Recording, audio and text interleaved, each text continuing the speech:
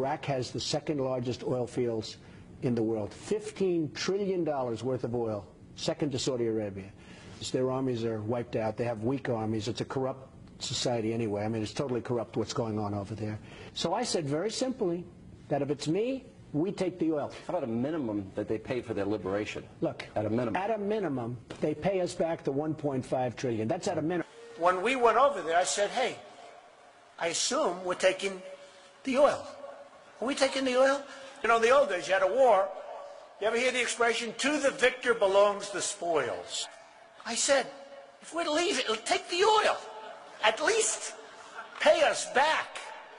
And I come out, front page news, oh, Trump is a horrible human being. He wants to take the oil from a sovereign country. Sovereign, give me a break. You see the people ripping off sovereign. Hey. Unbelievable. I would take away their wealth. I would take away the oil. But wouldn't you be destroying the wealth of Iraq? No, let me tell you. There is no Iraq. There is no Iraq. Their leaders are corrupt.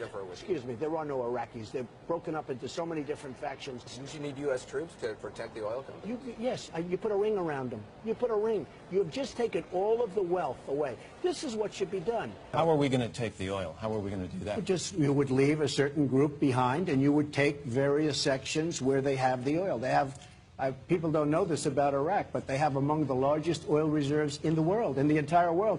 So you would keep troops in Iraq after this year? I would take the oil.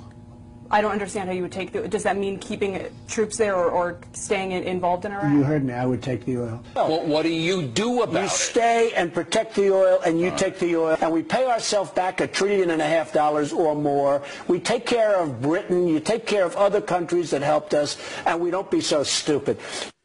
One more point on this. I have long said that we should have kept the oil in Iraq.